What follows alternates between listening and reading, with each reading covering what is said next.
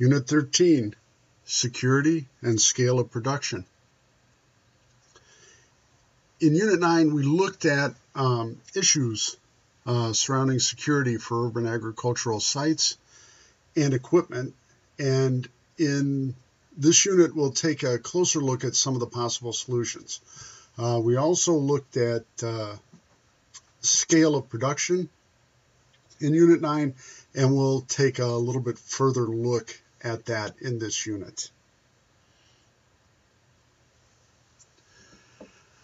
I decided to include this slide called Reverse Security because in Unit 9 we looked at security from the standpoint of securing our site, preventing theft or damage to the sites, but there's also a flip side to security, and that's protecting the public from us rather than protecting us from the public.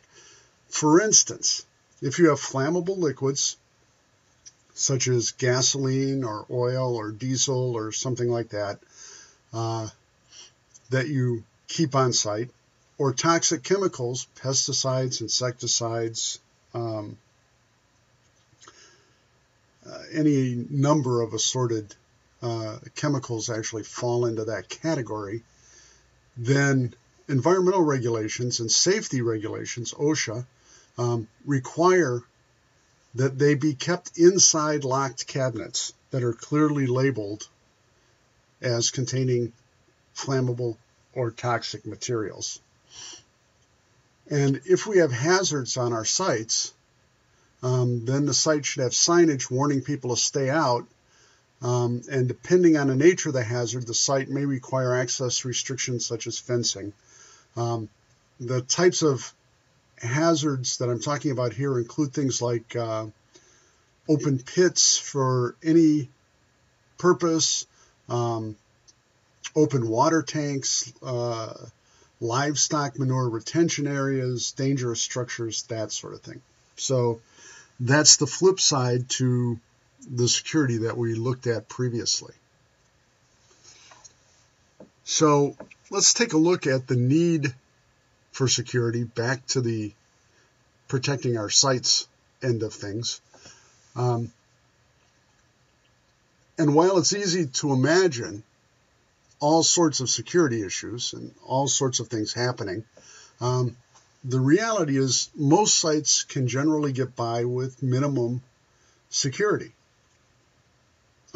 Tools and equipment should be locked up in a secure building or shed, but for the actual site, simple no trespassing signs are often good enough. I visited many community gardens and urban agricultural sites that have nothing more than a couple of no trespassing signs and lockable sheds for equipment, and they seem to be doing fine. If the relations with the surrounding community are good, and especially if the community is involved and supports the project, community gardens or community-supported agriculture, then often there won't be any requirement for security beyond signage. And that's usually done for legal reasons to limit liability of the operators should someone be injured on the site. That reverse security thing we talked about. But let's look at some of the more involved solutions to security issues that we brought up, the issues that we brought up in Unit 9. Lighting being one of them. The simplest form of security beyond good neighbor relations and a few no trespassing signs is probably lighting. Vandals and thieves want to be unobserved, and if the site has decent lighting, they will often go somewhere else. Lighting can be expensive, and many sites may not have electricity. However, there are some simple solutions if power is available. For instance, motion-activated or infrared-activated lighting is widely available at almost any home store, Lowe's, Home Depot, Menards, that type of thing, and is quite inexpensive. Often less than $15 per fixture. I purchased a few myself for $13-14. They are motion activated, so they're not on all the time. But if someone or something of sufficient size comes within range of the sensor, the light turns on. That type of lighting is often an excellent means of deterrent. There's the element of surprise when the light comes on suddenly that's been off,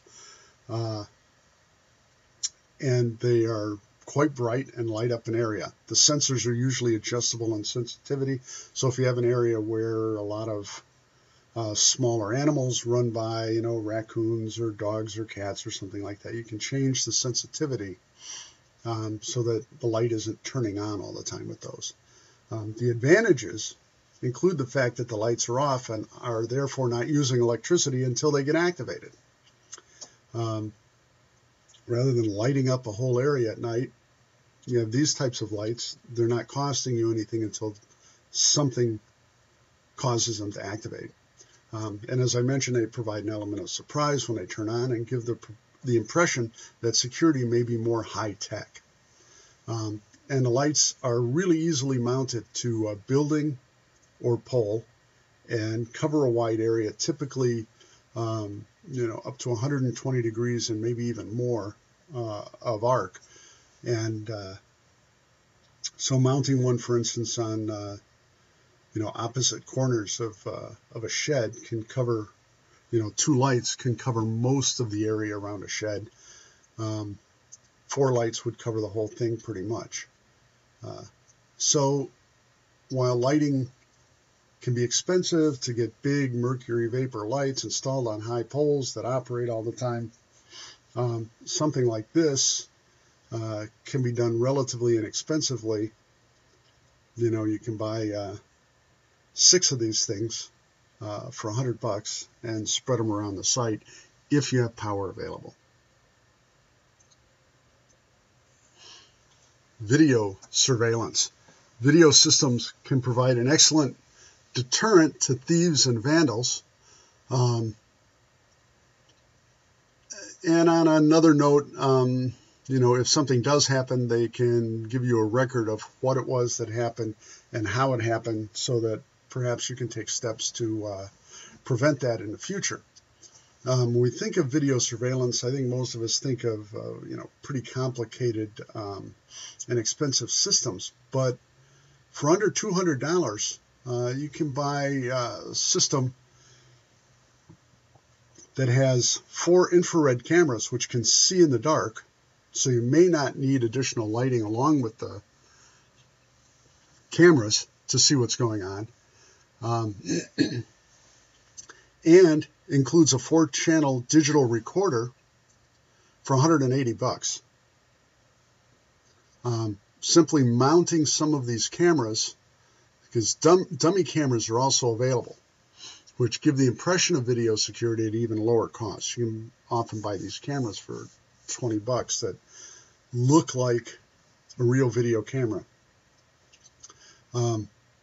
Mounting a few video cameras around the site, and including a warning sign that video surveillance is being done there, gives an excellent deterrent. Now, these do require electricity, but there are some which can be operated from batteries that could be recharged by solar power during the day. And there are wireless cameras that are available for under $40 each that don't require running wires to each camera location, which can be an expense to run wires over a large area. Wireless cameras can be mounted in broadcast, typically an IP network type of system. Alarms. Alarm systems, including intrusion and fire, give audible warnings such as sirens, and or silently summon emergency services. Such alarm systems for open spaces, such as an urban farm, usually use a beam and detector system. So if you can imagine a line, and one end of it has a beam source, the other end has a detector, pardon me. If something breaks that beam momentarily, like a person walking through, that activates the alarm, whether it sounds or quietly summons the police, depends on how it's set up. Now, alarm systems can be had for under $300. Again, not a hugely expensive thing in itself, though to actually summon police or fire services, something like that, there's the added cost of connecting the alarm system to the telephone system to make those calls. And then if you have such a system, then you pretty much have to have a 24-hour remote monitoring setup, and that adds a monthly cost. Also, alarms require electricity to operate, but again, some might be able to run on batteries recharged by solar panels. So we're working our way up in expenses here, from very inexpensive signs to somewhat more expensive, but still quite inexpensive lighting, video surveillance, alarm systems, but all of these are possible on a relatively small budget.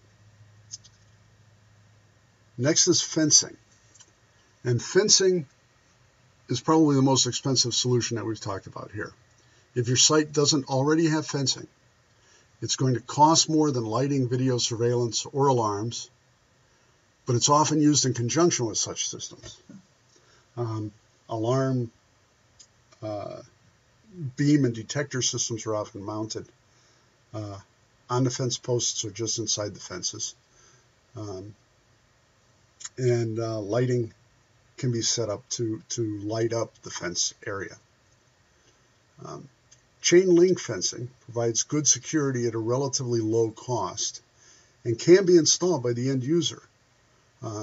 Though some specialized equipment such as the chain link fence stretcher is usually required, that equipment can usually be rented, and it's very inexpensive to rent. Wooden board fencing is, of course, much more attractive, but it's also more expensive. But many board-on-board wooden fences are actually not wooden. They're made of recycled plastic, and in some cases that can be less expensive than wood.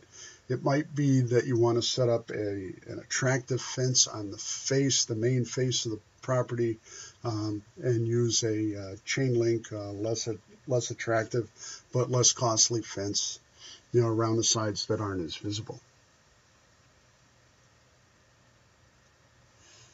Neighbor and community relations.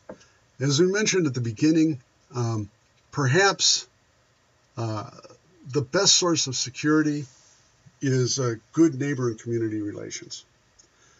People who are invested and involved in a project are going to be less likely to cause problems the more they feel it's benefiting them and their neighborhood, and they'll be more likely to prevent problems from occurring. And the community gives you multiple pairs of eyes to keep watch, and that is often the best security that you can possibly get. So that ends part 1 of this unit.